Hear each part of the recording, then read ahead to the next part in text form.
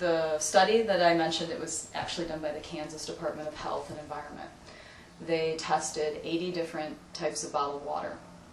They found that all of them contained a certain amount of chlorine, fluoride, and sodium.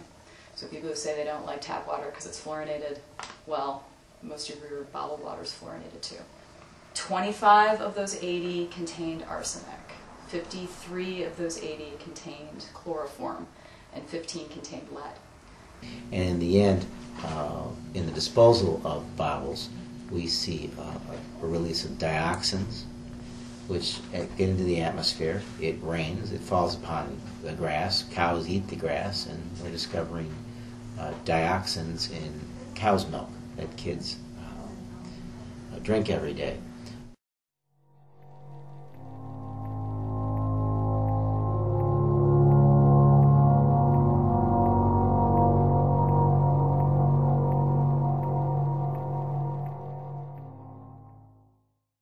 We put up a thing about cost because people are like $22 for a water bottle. Oh my gosh.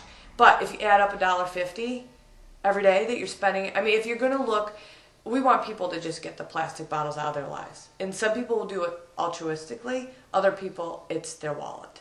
I don't think people will reduce their consumption on gasoline if it wasn't so expensive. If gas was cheap, they'd buy big cars and drive them too fast and too far. It costs 10,000 times more to buy a gallon of water that's been bottled than to pull it out of the tap. And let's face it, it's expensive. Brands like Fiji can cost $8 a bottle or more at high-end hotels. Ironic that droughts have led to water shortages on the island that exports it. In total, Americans snapped up $11 billion worth of bottled water last year. All in a country that has some of the cleanest public water in the world. Doctors recommend drinking 2 liters of water each day, the equivalent of 4 bottles. If that recommended amount were to come exclusively from bottles, one person would consume 28 bottles of water each week, about 120 bottles each month. That's 1,456 bottles every year. With bottled water prices ranging between $1 to $2, a person drinking the recommended amount of 2 liters of water from a bottle will spend between $1,500 to $2,000 annually, as opposed to getting that 2 liters every day from tap water, which amounts to 53 cents a year. The fact that it costs more than gasoline is bizarre. Paul Simon said it right. The senator, not the songwriter. Your children will not fight over gasoline. Your children will fight over water. Cook County was the first kind of local agency to do anything about it. Shortly after our first story ran about it, Mike Quigley, who's one of the commissioners on the Cook County Board, he introduced a resolution to cut bottled water out of the Cook County budget. I represent about 350,000 people on Chicago's north side, somewhat to the northwest side. I am the sponsor of the Cook County bottled water ban. We passed an ordinance that said that Cook County is no longer going to purchase bottled water. We didn't ban it. We just said that this government, one of the largest governments in the United States, is no longer going to purchase bottled water. One of the reasons was because it's an extraordinary high expense. It's $400,000 a year that we were paying for bottled water. I had several other things that bothered me about the way we do things now. First, I go to schools and museums and public buildings, courthouses in this county, and you will see kids who want a drink of water, and the drinking fountain is rusted out or broken or just not there. And next to it is a vending machine, and a parent has to spend $1, $1.50, or $2 to buy a bottle of water. You shouldn't have to pay money to get a drink of water in a public building.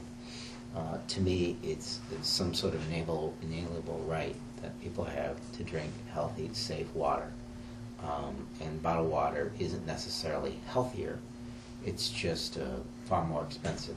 We are now exposing an underbelly truth, that is, a big percentage of bottled water in this country is tap water. San Francisco's mayor banned city workers from buying bottled water, citing environmental concerns. and saving the city $500,000 a year. And that was approved, and so now Cook County is no longer, using county funds to buy bottled water. The city has not taken that step, but the city did start to tax bottled water, a 5-cent tax on bottled water, which is the first of its kind in the country. They've been sued by the bottled water manufacturers, by the industry because of it. They say that they can't do that. They can't discriminate basically against bottled water and tax them differently. So that's what the city has done. And then beyond that, I think a lot of individuals are taking it upon themselves to not purchase bottled water and to use refillable bottles instead. My name is Kathy McKay, and I'm with Clean Canteen. It's a stainless steel water bottle, and we made this product to safely replace plastic. We made the Clean Canteen specifically in response to polycarbonate plastics, which the number 7 plastic, like Nalgene bottles, because of a certain chemical called BPA. It's bisphenol A, which leaches the main ingredient in polycarbonate plastic. So what happens when you ingest that chemical, your body interprets it as an estrogen. So it's an endocrine disrupting chemical, and it's associated with a host of problems like attention deficit disorder, early onset obesity, diabetes, and different reproductive cancers, fertility issues. It's a real problem. The phthalates that are contained in plastics is an additive that's used to make them malleable. So any plastics you run into, shower curtains, anything that's soft contains phthalates. And phthalates are carcinogens and also hormone disruptors. So your plastic water bottle, when it starts to break down, can leach phthalates. This isn't to say that you're necessarily going to get sick from drinking bottled water. However, water has been tested. The National Resources Defense Council, and then even I think the state of Kentucky did studies on bottled water, testing it for all different substances, including phthalates. They were found in the water. So the idea that you're getting something that's more pure or safer than tap water by buying a bottle of water is a really big misconception. In fact, most of the water, up to, say, not most, but maybe 40%, is coming from municipal sources anyway. The city of Wichita, Queens, New York, these are sources of bottled water for things like Aquafina and Dasani. They take that water, they filter it, and then they sell it back to the public. Don't let that scenic logo fool you. This water is not bottled from a mountain stream. Now PepsiCo plans to spell it out for consumers, adding the words public water source to the label of its Aquafina brand. And in case you didn't know, Aquafina is actually just purified tap water. Coca-Cola's Dasani does the same thing, purifies and bottles public drinking water. One environmental group found at least 25% of bottled water is actually just tap water. Sometimes purified, sometimes not.